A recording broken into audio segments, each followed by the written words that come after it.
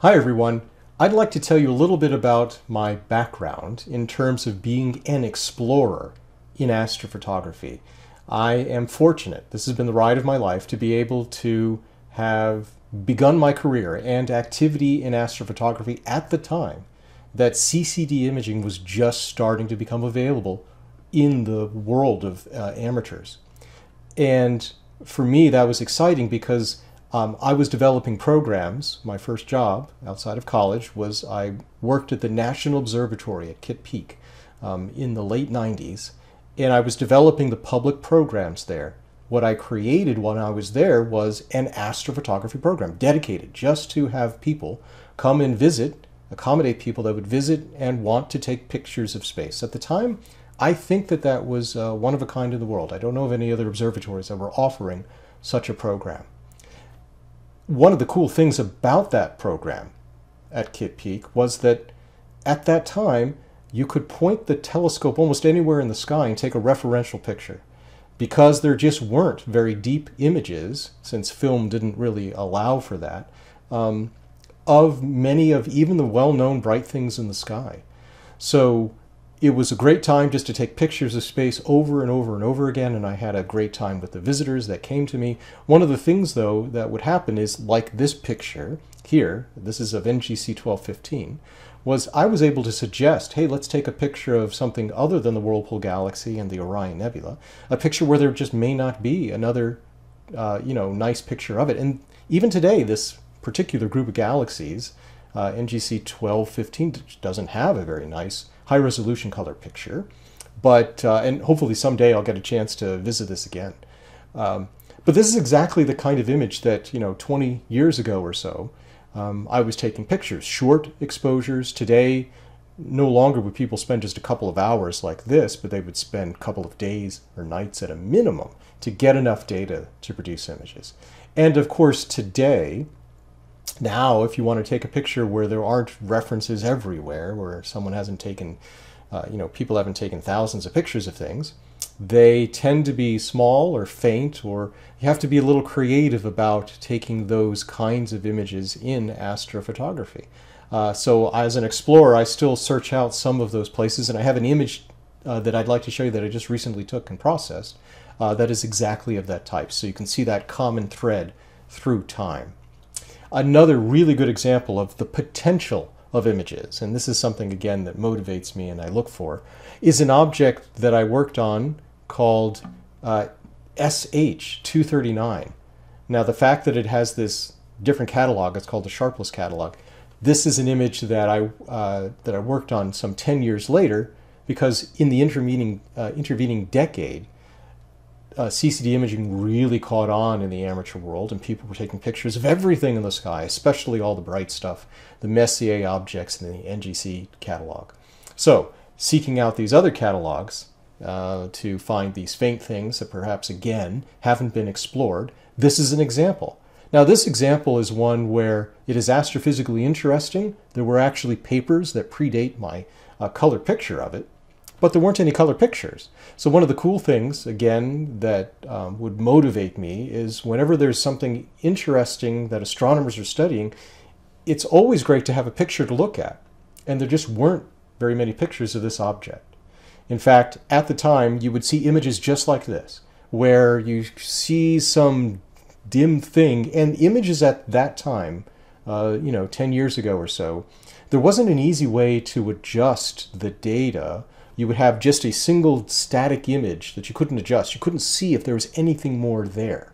Nowadays, with tools exactly like this, you actually can make an adjustment to the image and perhaps get a hint that there's more there than meets the eye.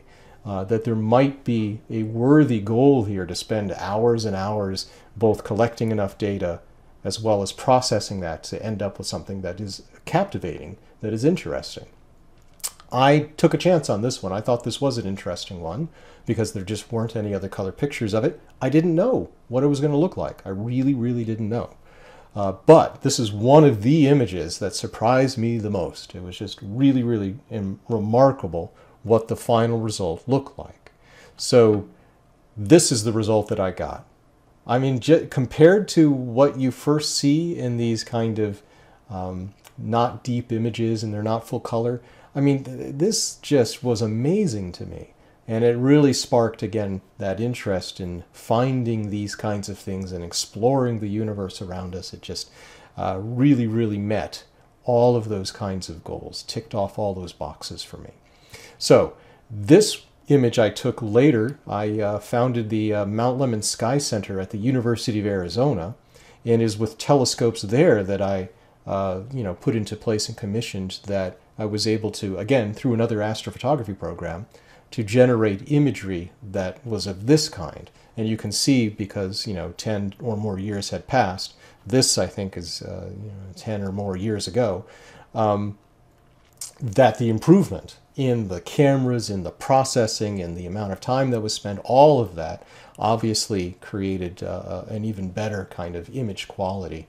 And today, of course, even the most kind of simple setups that amateur astronomers are using with very nice cameras and so on produce just really remarkable images of this kind of quality. This is another field in that same part of the sky. These are objects that are in the Taurus molecular cloud. But this is an object that, like of the type that I've been describing, I don't believe there are very many other nice high-resolution color pictures of this field. And so, again, you look at this picture and some of the, and this was, again, I took this a while ago, but at the time, there just really weren't any good references. So it looked like just a couple of bright stars with a little wisp around it. Would you spend hours and hours and hours on that? And the cool thing is that sometimes they are rewarding fields, and they're just really remarkable to be able to see what in the world is going on, what in the universe is going on. In fact, I always had hopes, designs, that JWST, that this might be one of the first kinds of objects that they would take a picture of. This is an object that glows warmly. All the dust around these stars is glowing in infrared wavelengths of light. So I think this would be a great JWST kind of pretty picture, but who's going to listen to me on that? So as far as galaxies are concerned, more recently, one of the resources that has become available to me is Telescope Live. Telescope Live has telescopes that you can pay for time on, in order to collect pictures and under the very best skies with really, really incredible equipment. And that, as an explorer, of course, gives me the opportunity to continue this thing. And this particular galaxy, NGC 3561, again, the NGC catalog is just a finite list of things. But surprisingly, I mean, I found it surprising, this is a spectacular galaxy. It's not very large, but there just really weren't that many nice broadband, high-resolution pictures of it. So I spent a lot of time and some money on this, and this is the result. So it made me really, really happy. And that's that explorer sense of the kind of stuff that I think gets me very excited. And so now, let me show you how HST has also been an inspiration. HST is the kind of thing where you generate these pictures, but they're not full color images. So this is an example where you have the red rectangle. Is it really red? I mean, these are mapped color pictures. Now it is actually really red, but this is not a full color picture. And so the question is, well, what color does it really look like if you take a picture with, the kinds of colors that we see with our eyes, broadband imagery? And so the answer is yes, it is a red rectangle. So I thought that was kind of cool. And surprisingly, this picture here was taken in 2004, and I took a nice color picture of it a decade later. But to me, the idea of doing it was as important as actually the result, because, again, there just really weren't very many broadband images of the red rectangle. The HST picture was wonderful. But the idea of checking in on it, to actually see what it looks like, even though it's a small object, I think that's almost equal to the resulting image itself. And so with HST then, recently I came across another HST image, this one. This is of NGC 3195. It's a planetary nebula. And so this is a star that is evolved. It's at the end of its life, basically dying. It is ejecting its outer shells of gas, and the central core, a white dwarf, is making these outer exposed and ejected shells of gas glow. But the HST picture, even though it is a fantastic picture, high resolution, and this is an image, it's actually poor data, but Judy Schmidt here cleaned up the HST image to make it look something reasonable, which is good. But it's actually not all that deep. This picture really doesn't show all that there is. And so that's another kind of perspective. Not all HST pictures show, you know, everything. They don't show all the colors and not necessarily all the details, because it depends on the filters that they use, the amount of time that they spent. So this is probably taken as part of a survey of planetary nebula, but not necessarily the deepest images, and not necessarily is it amenable to creating a really striking result. So surprisingly, some of the ground-based images of this, I think, kind of hint at some of the interesting aspects of this planetary nebula. Planetary nebula tend to be very colorful because they are ionizing gases and they emit different, very specific wavelengths of light, which can lend itself to interesting contrast and features and stuff like that. They're very unique. Every one of them is different, a little sky gem. So the image on the left here is taken with a 2-meter telescope, but it was taken a long time ago. This would have been taken back in I think this was like 1999 or something like that. But you can see hints of interest here. This is probably a narrowband image on the left. And on the right, one of the few kind of amateur images that I found, and it's itself still a pretty old image, was done by Steve Couch, who is in the Southern Hemisphere. Steve and I have been doing astrophotography for several decades, more than several decades now. But he's always been the Southern Hemisphere guy. Of course, I now have access to the Southern Hemisphere through Telescope Live, whose resources are in Chile. And so that has opened up, literally, another part of the universe that I haven't had access to. So I thought to myself, here's a pretty object. This is the most southern planetary nebula, basically bright planetary nebula in the sky. It's very, very near to the southern pole as we see it from the Earth, the south celestial pole. And then for that reason, I just thought, okay, it's a bookend. It's kind of the thing, the furthest to the south. It's a bright planetary nebula. I thought it might have the potential to look kind of cool, like a ring nebula or any of the others that we see in the northern hemisphere, but it just didn't seem to have the kind of publicity that many of the others did.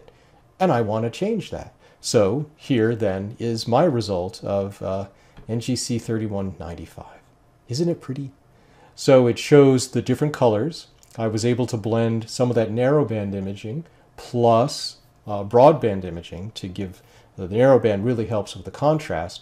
And now here we can see, I think, all of the elements of this nebula, the details going on inside the central star, its glow, its inner glow, kind of that teal color with the outer red emission of this beautiful bubble of gas. So there you are. I just linking some past experience in my life to things that I still do today. And again, you can look online, you can go into Google Images, and you can search for NGC 3195. But I think that this image now is kind of a nice one that shows many of the elements that you would look for, because I've taken advantage of the very best resources that are available to generate what is now a really, really high-resolution color picture of this nebula. So I hope you enjoyed just a little bit of a slideshow to give a sense of my exploration in astrophotography, and I'll see you again later on the channel.